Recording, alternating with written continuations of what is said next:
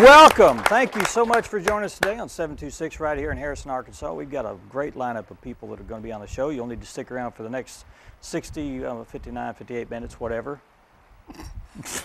How are you this morning? Are you exhausted? I'm tired. I'm fatigued to the I know max. you are, because you've been doing more than me. So we're speaking of the Wizard of Oz, which opens this Friday at the Lyric, and Dan is one of the technical gurus there, yeah. But he has worked his little self to death, I think. Well, I don't like working past, like 5 o'clock in the evening, so that's So you been work thrown all out the window. day, and then you have to Yeah. go to rehearsals, and we were there till 10:45 last night or so. They You co- were there. they You were cover up the- later. They cover the clock up so you wouldn't see. It's like Vegas. I know that. They don't let you see any clocks in there. And they tint all the windows to make it look like it's always nighttime. That's so you right. never quit gambling. Ah, That's I see. that's the key thing that our director is trying to do, is keep us in there working. And she does, and it's going to pay off in the end because it's going to be a phenomenal performance. I got to watch it last night. She wanted me to do some video because of a dream sequence at the very end. And I've never seen the play. I mean, when you're Okay. doing a play and you do your part, you're behind stage, you don't get to see the entire production. So I got to see it last night. I was pretty astounded, really, to see how well and how hard everyone's worked. All the choreography is tight and to the point, and really the set cool. crew has done an amazing job, because they have elaborate sets with this production, and they are working their tails off. Well, we're talking about The Wizard of Oz, and if you've seen the classic movie, there's a lot of makeup, there's a lot of odd-shaped buildings and odd colors, and we're going to have pyrotechnics in this performance, and all that is really going to raise the bar. So we're going to have a good time having it. I hope you get to come out and see it starting this Friday, Saturday, and Sunday. Just hold on a minute, I'll get it out. Are you going to go ahead with that? 3rd, 4th, and 5th August, and then the weekend after that, it's the 10th, 11th, and 12th. Is that right?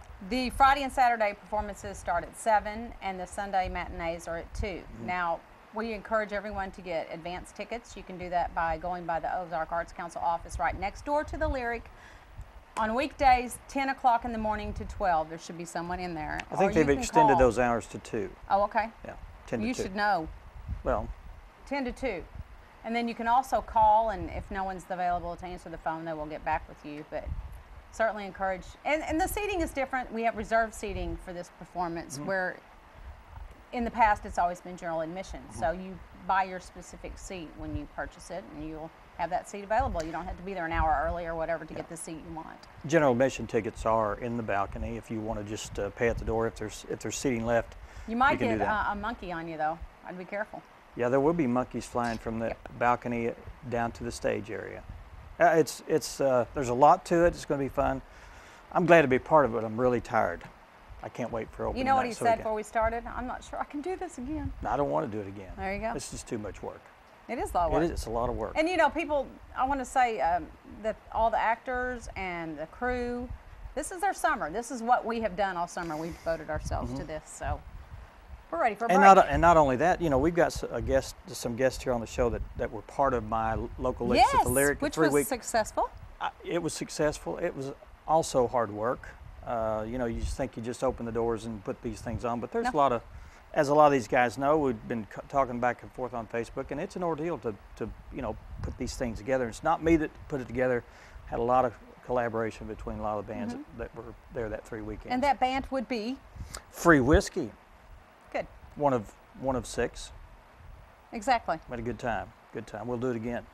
Well, we'll be talking after I recuperate, after I go to a sane asylum for 3 months, and then I'll come back. Okay. You want to tell who's on the show today? Go ahead, do that again. We have Phyllis Hurd and Cece with the Harrison Art League, and they're going to be talking about that and the Blue Sky Gallery. And then, as we mentioned, we have Free Whiskey on the show. They're not going to be playing, but we're going to interview them, and they've got lots going on in their I'm little amazed plate. they're up this early. I know. I'm impressed. You know how musicians are. We Sleep also- till 2 and play till 2. And We also have Teresa Clayton. She's caregiver and aging conference. She's going to talk about that. And rounding out the show, we have Charles Chappelle with CNC Images. And we have some artwork, if you can see it, I don't know if you can see it now or not, but you may get some It's shots right of it. We'll talk here, about I that think. later, but we're enjoying the artwork this morning. Okay. Stay with us. We'll go to break and we'll be back with Phyllis, Hurd, and Cece.